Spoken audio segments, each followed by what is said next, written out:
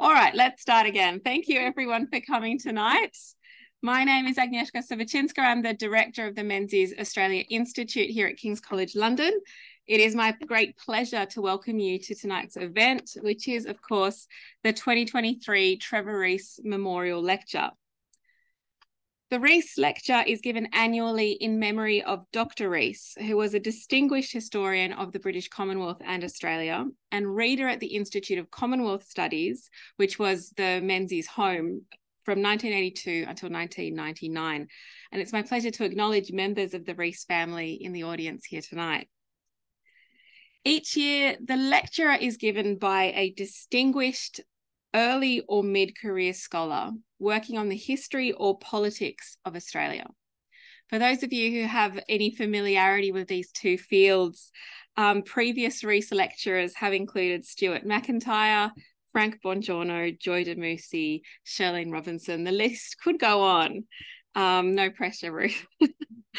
Tonight, we're delighted to welcome Associate Professor Ruth Morgan to deliver the 2023 Reese Lecture. Ruth Morgan is the Director of the Centre for Environmental History at the Australian National University. She's a multi-award-winning historian of water and climate in Australia and was also and works on the Indian Ocean world more broadly. And she was a lead author in the Working Group 2 of the IPCC's 6th Assessment Report. So that's the Intergovernmental Panel on Climate Change. Her latest book, Climate Change and International History, Negotiating Science, Global Change and Environmental Justice, will be published by Bloomsbury in early 2024. So there's a Christmas suggestion if you need hints. We're very, very thrilled to have her with us tonight. Can I ask you to please welcome Dr. Ruth Morgan?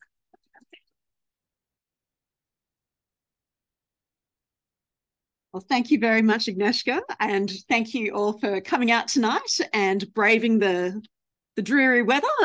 Maybe that's normal for you, but a little bit of an adjustment for me. And it's a real honour, of course, to be here this evening. And I also want to acknowledge the Reese family for their generosity for making this opportunity happen. So, make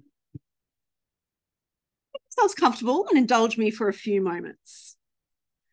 In 2019, the Australian Minister for the Industry and the Environment, Darryl Ng, and the Foreign Affairs Minister, Lisa Curry-Kenny, dragged themselves back to Ng's room in the Kiribati Hilton. Down below, the warming ocean laps the beach, almost 2 centimetres higher than it had when the first climate change convention met in Rio de Janeiro in 1992. It had been a long day. After 8 years of tortuous negotiations, breaking the 7-year record set by the Uruguay round trade talks, this 9th meeting of the convention was expected to distribute the new global quota for greenhouse gas emissions amongst the signatories to what Australian Prime Minister Charlene Felici described as the most important international agreement ever. But as ministers arrived in this tiny Pacific country that few had heard of and fewer could pronounce, the Chinese and East Russian governments declared they would not accept the 10% reduction in global greenhouse gases endorsed 6 months ago by triumphant negotiators in Hanoi. The 10% target was a hard-won compromise between calls for a 30% cut from Western environmental groups and the nuclear power industry on one side, and the no change position taken by the Chinese, East Russia, and radical scientists on the other. Some countries in the upper northern hemisphere had tacitly backed the no change bid because they saw benefits from a warmer world climate, but they had capitulated to pressure from countries with more to lose from a warmer world. Now, after a heated first session from which observers were excluded, the Chinese and East Russians had offered to accept a 7% cut, staged over 7 rather than 5 years, with more research to be undertaken on the need for a 10% target. The Australian ministers had to consider their response and gain the Prime Minister's assent. Once the decision was made, the Prime Minister would inform President Malcolm Turnbull. International greenhouse politics is leading inexorably to such a hothouse meeting in the first half of the 21st century. By then, Australia's 1990 commitment to stabilise greenhouse gas emissions at 1988 levels by 2000 will have been laughed at and long forgotten, and it would be time for real commitment. So this is from the Canberra Times, which is really a strange article about the head of the Australian Bureau of Agricultural and Resource Economics, Brian Fisher, who we might allude to later this evening. And I think when we talk about 1994 to 2019, we get a sense of the domestic political landscape that was underway in the early 1990s, the very uneven experience of climate change. Foreign Minister Lisa Curry-Kenny, for those of you who follow swimming, was very big in the pool back in the early 90s. But of course, the prospect of rising sea levels that is mentioned in that story remains ever potent, particularly for Australia's Pacific neighbours like Tuvalu, as well as in the Maldives, which actually held a cabinet meeting underwater a few years ago. So today I want to turn to Australia and its Pacific neighbours, but working across different scales really, in the region and then more broadly in the international negotiations of climate change. And it's been quite, I suppose, an exciting opportunity for me to examine this region much more closely than I could in my book. And I think I sort of found myself as I was putting this book together that quite often we see in the scholarship a real focus on climate negotiations at the expense of the wider context in which these negotiations are happening, as though they are somehow in a vacuum, that the economy doesn't matter, that opinions don't matter, that there might not be a war going on at the same time. But also what we see, I think, when we turn to certainly Australia and the Pacific, are real continuities. And they often get overlooked when we change from government to government or from climate agreement to climate agreement. And I like to take this moment to explore how that translates into the negotiations. So let's turn to that Pacific island nation of Tuvalu, which is on average about 2 meters above sea level and just 4.5 meters at its highest point.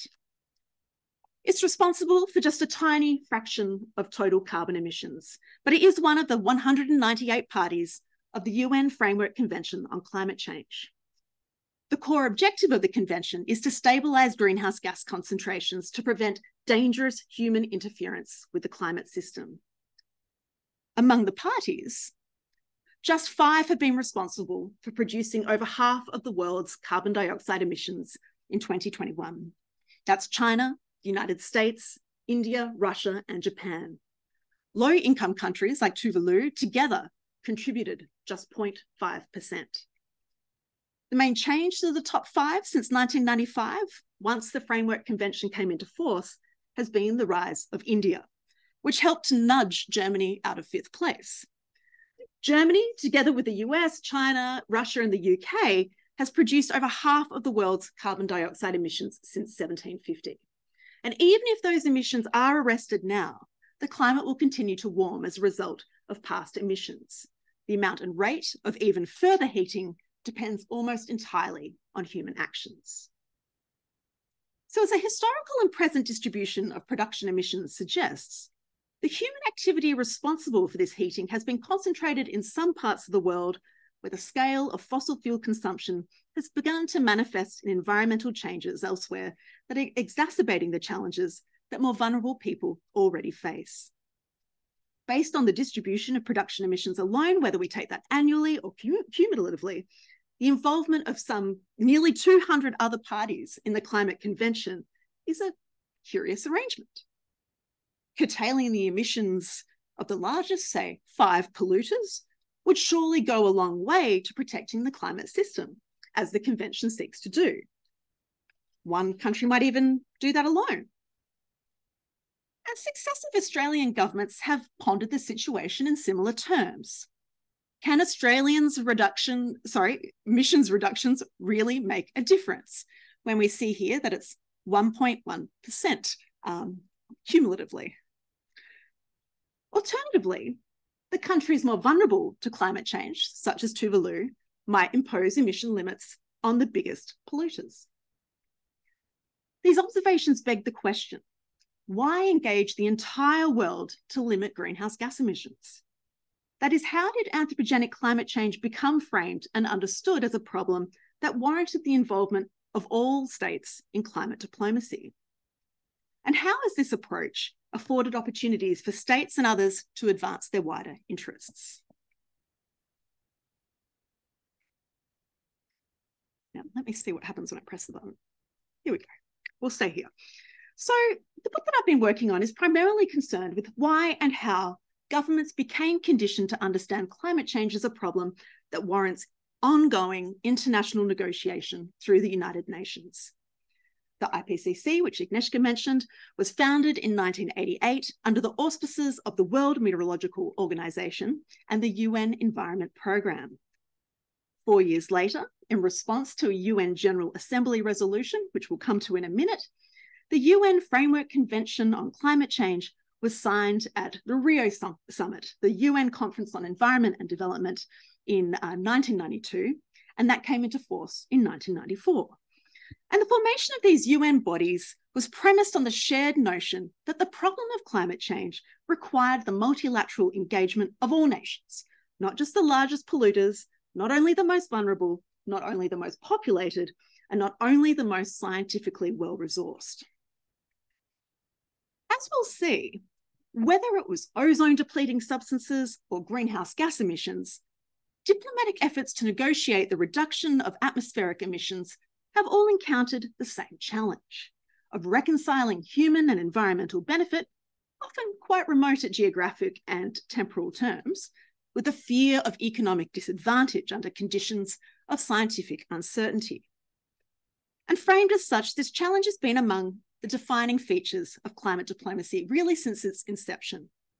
The largest polluters, historically the industrialized nations, are unlikely to bear the worst consequences of their actions. Since the late 80s, states have continued to pursue fossil-fueled economic growth and the national development in the face of mounting scientific evidence of the need to abate greenhouse gas emissions.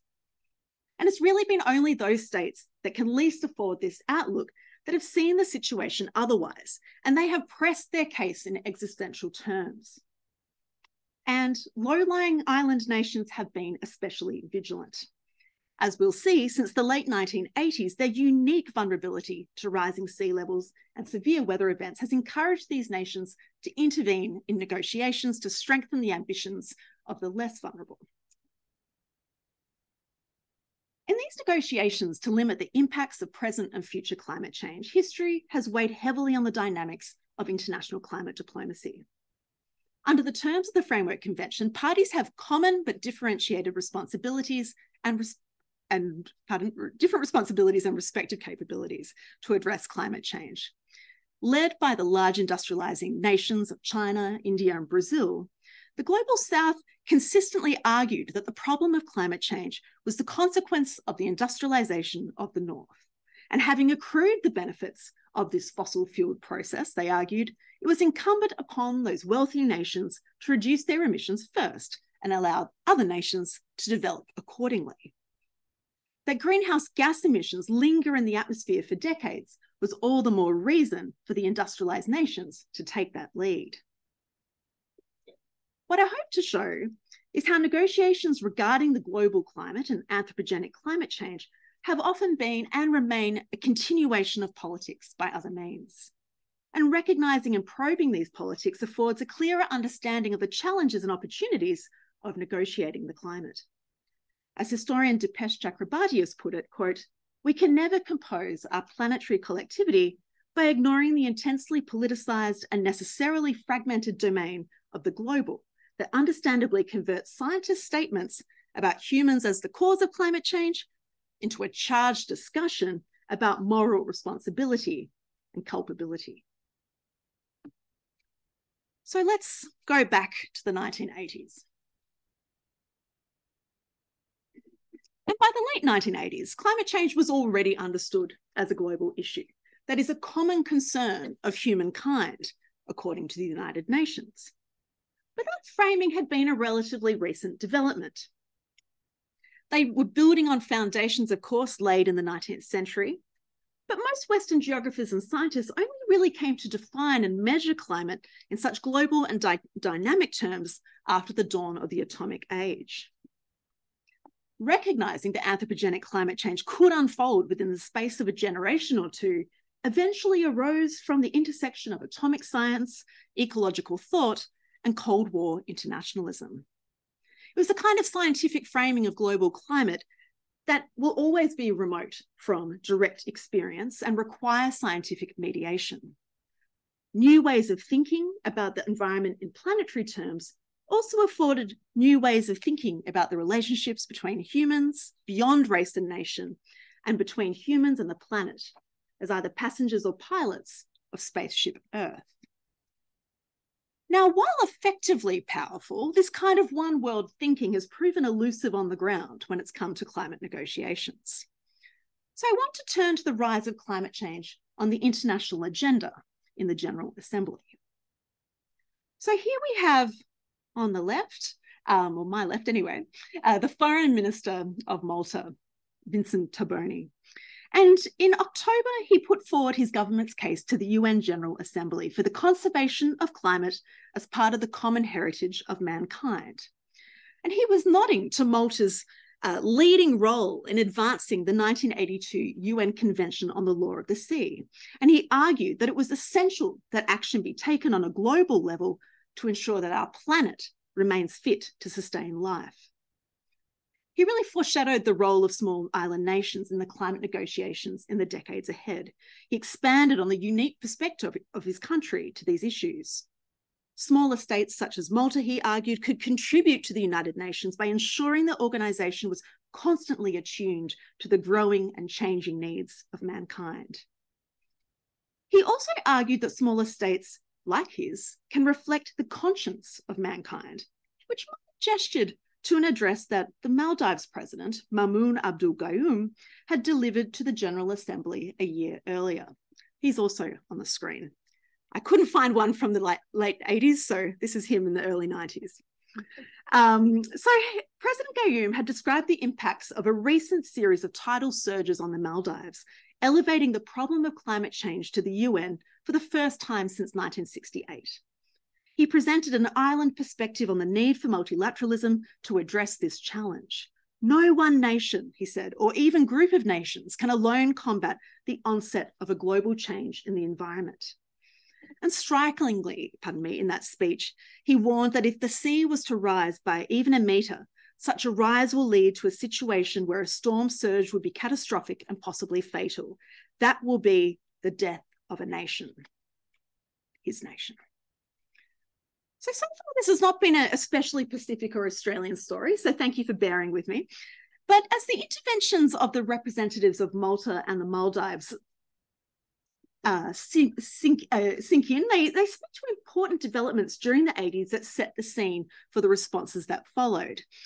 And what's also important about these two interventions was that they came from Commonwealth countries. Gayoom's address to the UN General Assembly in 1987 came very shortly after he had addressed the Commonwealth Heads of Government meeting in Vancouver. He told his counterparts of the serious damage to the island nation following the highest tidal waves experienced for over a decade, where a third of its capital had been affected by severe flooding. He wondered with his colleagues whether this was a harbinger of problems that low-lying island states could face with growing frequency if the sea level continued to rise. The president of Bangladesh expressed a similar fear based on his own country's experience with coastal flooding and cyclones.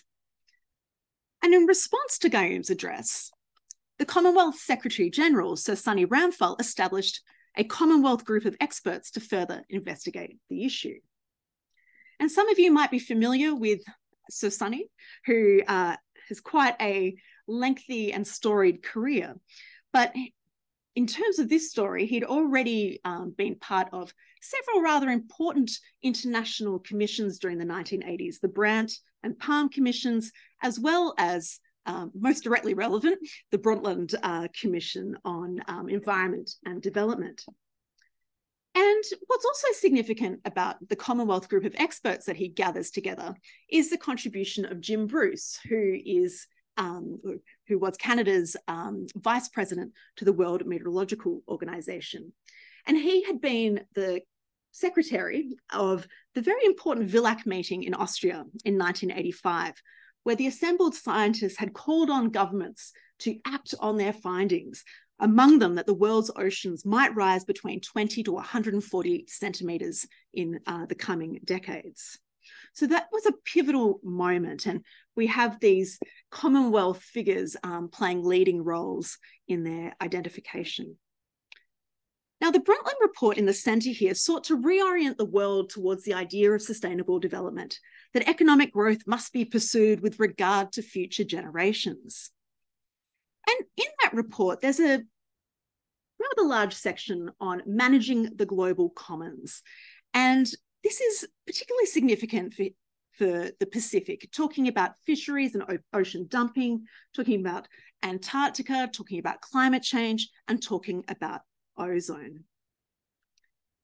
But I want to pause here for a moment and note that these interventions are happening in a much wider context. And I think Australia's approaches to the governance of Antarctica and the ozone layer, as well as to the threat of nuclear winter, are particularly revealing for their approach, the approach that the Hawke government would take in the negotiations.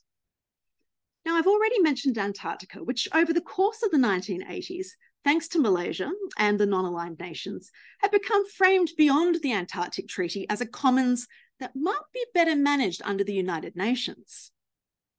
By 1988, when Malta and the Maldives were making their own pleas to the UN General Assembly, negotiations were well underway for a convention on the regulation of Antarctic mineral resource activities under the Antarctic Treaty. Despite the concerns of the likes of Greenpeace and others in the international environment movement, Australia and other Antarctic Treaty powers looked set to put pen to paper. But to everyone's surprise, the Hawke Labor government had a change of heart. Although Hawke, Keating and others represent this moment as an environmental awakening for their government, what is important to note is that Treasury had become concerned about the implications of Antarctic mining for Australians' own mineral production, as was the mining lobby. So this turnaround set the stage, I should say, for the signing in October 1991 of a protocol on environment protection at a meeting of the Antarctic Treaty Nations in Madrid, which banned mining activity for at least 50 years and designated Antarctica as a natural reserve devoted to peace and science. What about the ozone policy? Well, in 1985, you might recall, the British Antarctic Survey identified a hole had formed in the ozone layer, thus confirming the importance of ozone diplomacy that by now had arrived at the Vienna Convention. Australia was among the nations that was especially concerned with the depletion of ozone due to its implications for skin cancer, which would affect a great many fair-skinned Australians. And I vividly remember being absolutely pasted with zinc as a child. Since the late 1970s, CFC propellants and aerosol products had been phased out, and the Hawke government's science minister attended the 1989 Conference on Saving the Ozone Layer here in London, which had been hosted by the Prime Minister, Margaret Thatcher, and at which Prince Charles called for a total and immediate ban on the production and use of CFCs. That meeting led to the important London Amendment to the Montreal Protocol, which called on both developed and developing countries to phase out the ozone-depleting substances over the next 10 to 20 years. Australia, without a significant chemical industry, was entirely supportive of this action on both CFCs and the newly concerning hydrochlorofluorocarbons. And finally, I want to mention nuclear winter, which was a theory that emerged from the very fierce Cold War rivalry, which underwent resurgence during the 1980s.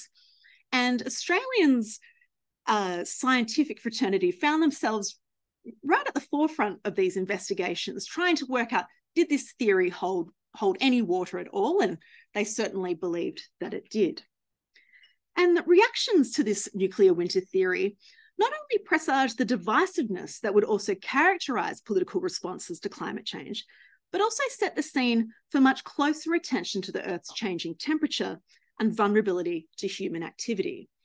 And as you can see, if you can read the small text there, these interventions on nuclear winter that Australian scientists were making were really from the mid-1980s to the late 1980s.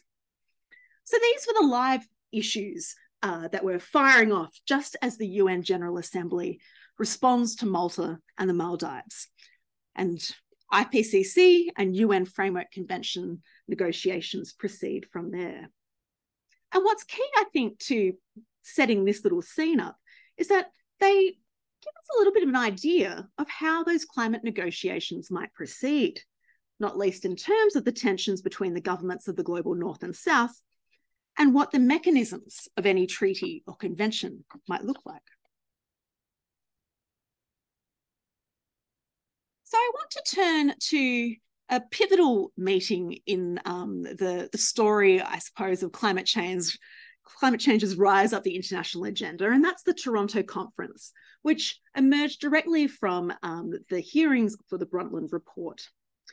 And during those hearings, Canada's Environment Minister had volunteered his government's enthusiasm, its willingness to host an international conference on climate change. And that would become the Changing Atmosphere Conference in 1988 in Toronto. And I don't think he could have anticipated the impact that conference would have on establishing climate change on the agenda, or on the efforts to impose ambitious thresholds to cut greenhouse gas emissions. So in June 1988, there were about 300 odd invited participants. There were the heads of state of Norway and Canada, because of course, Gro Harlem Brundtland was the Prime Minister of Norway by this time. And there were more than 100 other government officials gathering for this conference in Toronto. Just a week earlier, the group of 7 industrial nations had endorsed the Brundtland Commission's concept of sustainable development at their own economic summit in the same town or city. And they encouraged the establishment of an intergovernmental panel on climate change under the auspices of the UN Environment Programme and the World Meteorological Organization. And that would eventually become the IPCC. Their emphasis on international cooperation in an increasingly interdependent world was shared by those at this Changing Atmosphere Conference, not least by Brundtland, who cited the importance of international agreements to the resolution of other atmospheric problems. International cooperation to manage and monitor the shared resource of the atmosphere was a key message in the conference's declaration, and it urged, among its recommendations, the reduction of carbon dioxide emissions by approximately 20% of 1988 levels by the year 2005. And this would prove an incredibly arresting figure, an influential figure that would inform subsequent negotiations. But heightening the urgency of the conference's recommendations was its framing, that the changing atmosphere had implications for global security. And this was stressed in the conference subtitle. And the declaration described the consequences of climate change as second only to a global nuclear war, with implications for global food security, political stability, and species extinction.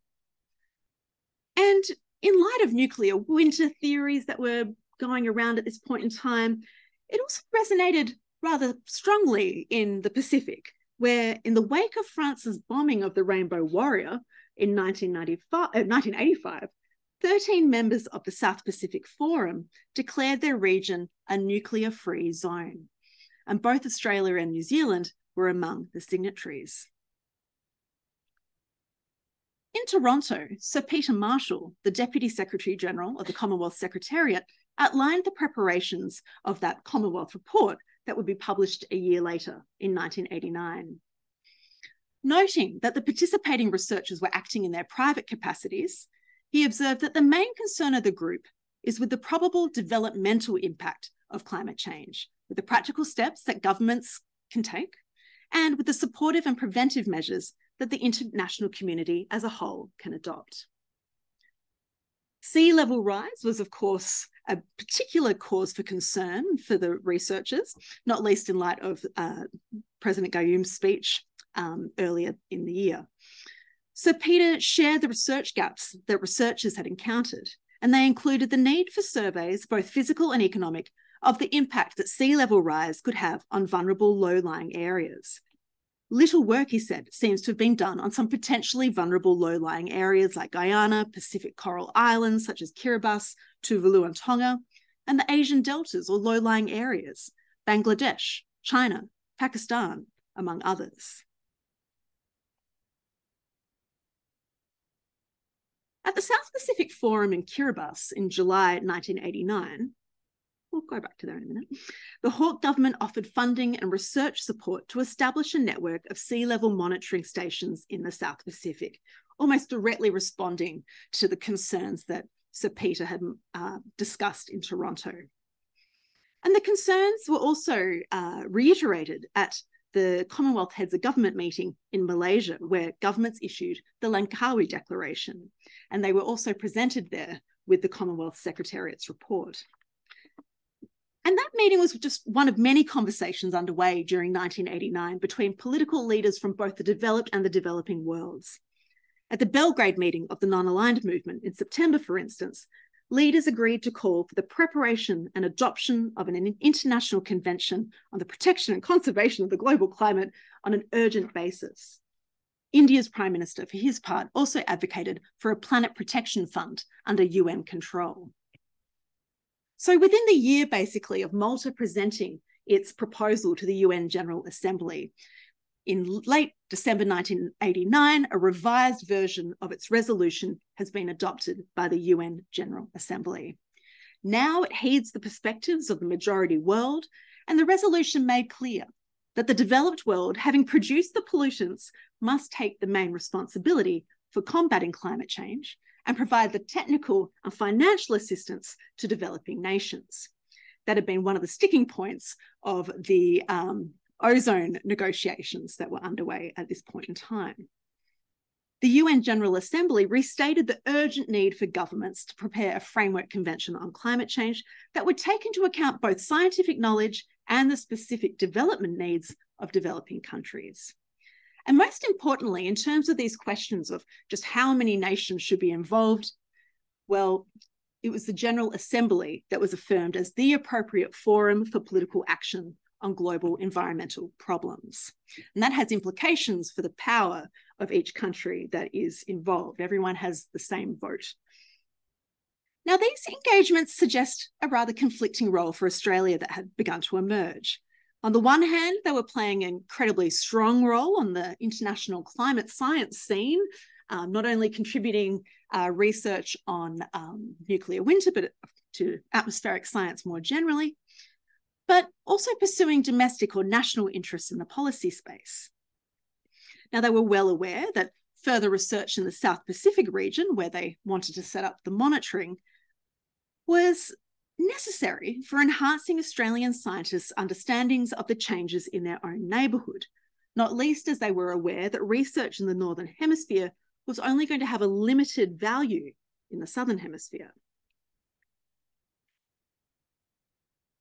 So the IPCC, it had been established in 1988. It gets a real boost from Malta's resolution, and it continues to prepare its first report to inform a series of international meetings in late 1990 and early 1991, which included the Second World Climate Congress.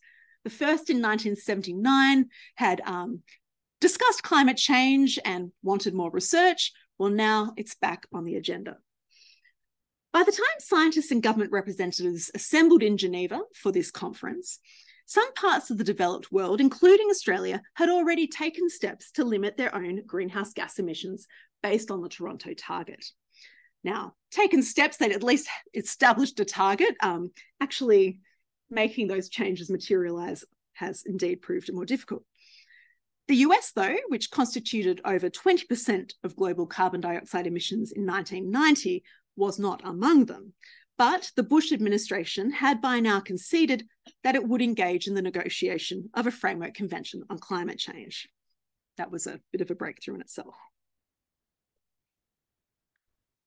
But with this conference in Geneva, the Second World Climate Conference, the same gentleman who had organised the Toronto conference was he must have done a good job because he was asked to organise this one as well. And he attracted several heads of state to the event: King Hussein of Jordan, Prime Minister Margaret Thatcher, the Prime Minister of France, and of course, the Prime Minister of Tuvalu, Bikinebu Pinu, who I probably butchered his name. Nevertheless, here we go. So for a small group of island nations, this conference was a real turning point for them in sharing their cause with the world. In 1989, the South Pacific Island nations had met in Majuro in the Marshall Islands, where they discussed the potentially catastrophic changes that global warming represented for their countries. This was an existential problem. Another 14 island nations gathered in the Maldives, but their call for action had been overshadowed by the fall of the Berlin Wall just the week before. And Vanuatu's Ernest Barney had appealed to industrial nations at an IPCC meeting in Geneva to prevent us from becoming endangered species, or the dinosaurs of the next century. So in Geneva, Tuvalu's Prime Minister seized the opportunity to remind delegates that we in the Pacific, the Caribbean and elsewhere had done the least to create these hazards, but now stand the most to lose. Ultimately, these island nations were pretty disheartened with the pared-back ministerial statement that followed the conference, but they did come away from Geneva having formally organised themselves as the Alliance of Small Island States. They had the legal support of a recently formed British group, the Foundation for International Environment Law and Development, which was formed here at King's. The island nations understood that their interests might be better served collectively as a UN bloc in the upcoming negotiations of a climate regime. They were led by the inaugural chair, Robert van Lierop, who was a US civil rights lawyer and Vanuatu's ambassador to the UN. And the alliance would enter those climate negotiations armed with the newly salient precautionary principle, which had kind of risen to significance, not least through the ozone negotiations, being invoked to counsel decision makers to take caution in advance of scientific certainty to protect the environment, to not delay to take action. As negotiations commenced, the Alliance put forward ambitious proposals that, while quashed at the time, have since been reprised and are in the process now of being instituted. Chief among them was its 1991 proposal for an insurance mechanism to compensate the most vulnerable small island and low-lying coastal developing countries for loss and damage resulting from sea level rise. Vanuatu also submitted a proposal to curb fossil fuel subsidies, which have only recently returned to the negotiating table. The reports in Australia's delegation to these negotiations are quite revealing. For instance, they report in late 1991 that the objectives of the dominant ideologists of the South, India, China, Malaysia, and Mexico, relate less to the protection of the global environment than to the reversal of the imbalance of wealth between developed and developing nations through the acquisition of Western technology and financial assistance. They believed that what they were witnessing was an attempt to reprise the new international economic order agenda of the 1970s. But they also noted that there were significant differences between the developing countries that had emerged, particularly in the group of 77 plus China. And together, they did agree that only the developed nations should be reducing their emissions. But some nations in this group, such as the Alliance of Small Island States and drought-prone African countries, were genuinely worried about the adverse consequences for them of climate change, according to Australia's negotiators. Other developing countries, though, are concerned that the tough conditions proposed by India and other hardliners will prove unacceptably costly for the developed countries and thus deprive the poorer countries of the more modest financial and technology transfer likely to be produced by the convention. Now, as the negotiations unfolded, there was the issue of targets and timetables on the negotiating table. A target of emissions reduction by a certain amount of time. And we've already mentioned the Toronto target of reaching by 2005, a certain reduction in emissions by 1988. And while parts of Europe were rather supportive of this approach, and certainly many of the developing countries were as well, energy exporters like Australia, the world's largest exporter of coal, was pretty lukewarm on the question of targets. And it followed that countries like Australia, like the United States, were home to proactive political lobbies that agitated for the protection of their fossil fuel industries from efforts to curb greenhouse gas emissions. And the influence of these lobby groups extended to the negotiations of the Climate Convention itself. For instance, the World Coal Institute, with Australia's support, helped to draft Article 4 of the Climate Convention, which provides for special consideration to those countries whose economies are highly dependent on producing or consuming fossil fuels. And their greater dependence on fossil fuels also encouraged a perception, which well-founded or otherwise, we could debate that reducing emissions and seeking alternative energy sources would be prohibitively costly. Whereas countries like Japan, some of the European nations, were likely to interpret those policies in much more optimistic terms.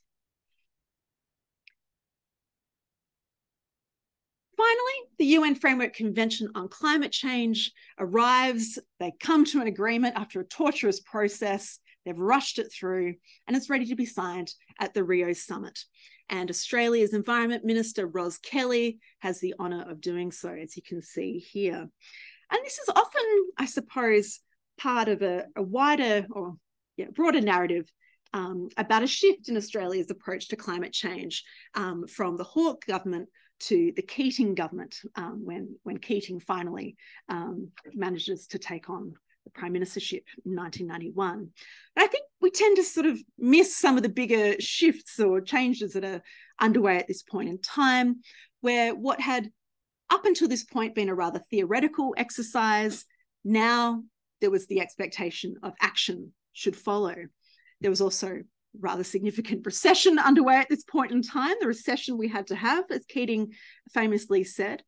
And of course, the Antarctic negotiations of the Madrid Protocol were being wrapped up. And as I mentioned, the mining lobby and its threat to the Australian economy was part of Australia's position on putting a pin in allowing for the exploitation of Antarctica's mineral resources. So after this framework convention came into force, we won't look at them just yet. Its parties gathered in Berlin for its first conference of the parties, and that was chaired by Germany's environment minister, a young Angela Merkel. They had gathered there to begin negotiations of what would become the Kyoto Protocol. Interestingly, the only draft that had been submitted for their consideration was from the Alliance of Small Island States. It had been drafted by Nauru's negotiators and presented by Trinidad and Tobago, and it drew on the 1988 Toronto target. It was an ambitious proposal calling for a basic commitment of all parties, taking into account their common but differentiated responsibilities and their specific national and regional development priorities. And this draft, after much wrangling, became the basis for the Kyoto Protocol, in which Australia, rather miraculously, was among only a handful of countries to negotiate an increase in its emissions relative to 1990 levels. This was quite a breakthrough. So by the time the parties are gathering for the third conference of the Framework Convention in Kyoto in 1997, the coalition government had come to power under Prime Minister John Howard. The previous government had walked itself right back from its commitments to the Toronto target, and now the coalition sought to convince other OECD nations to adopt a principle of differentiated rather than uniform emissions targets. Environment Minister Robert Hill, who's pictured up here, told the Geneva climate meeting in 1996 that, quote, "The challenge that now confronts us is to produce an outcome which will accommodate our particular economic and trade circumstances while contributing effectively to the stabilisation of greenhouse gas concentrations in a global sense." So he was suggesting that each country should have their own target, in contrast to that Toronto target, which was advocating a 20% reduction across the board. As the Kyoto meeting approached in 1997, the Australian government took a rather bullish approach to the issue at the South Pacific Forum, where Pacific Island nations hoped to set the scene for an ambitious outcome to the negotiations, calling for binding uniform cuts for greenhouse gas emissions. In Rarotonga, however, Prime Minister Howard flatly refused the proposal and forced a last-minute renegotiation of the forum's official communique. After the meeting, Tuvalu's Prime Minister, Pinu, told the press it was just a win by John Howard against 15 nations. Being small, we depend on them so much. We had to give in to what they wanted. So let's return to those questions that I raised at the beginning of my talk about the structure of the international system of climate governance, questions that reflect wider concerns about its successes and failures, not least as we approach the global stocktake of the Paris Agreement, the successor to the Kyoto Protocol.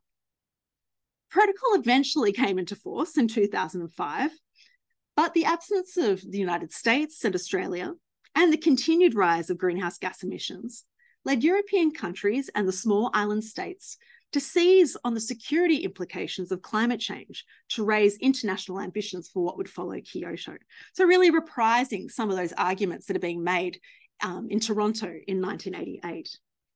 Those efforts included Germany and the UK's elevation of the issue of climate change to the UN Security Council, much to the outrage from some of the developing countries, while some Pacific islands turned to the International Court of Justice, where Tuvalu had threatened in 2002 to sue Australia and the United States over the impacts of climate change, but they did not proceed with that litigation. But there are other efforts in the works. So Australia is now facing increasing pressure from within its own territories to take accountability for its historical emissions. Traditional owners in the Torres Strait, which is to the north of Australia, Australian continent, I should say, have taken the Commonwealth to the federal court over its alleged failure to sufficiently reduce emissions and meet its duty of care to the peoples of the Torres Strait. Given the efforts of the nation's Pacific Island neighbours to urge more ambitious approaches to mitigating climate change, I expect those governments will be watching these proceedings closely. Thank you.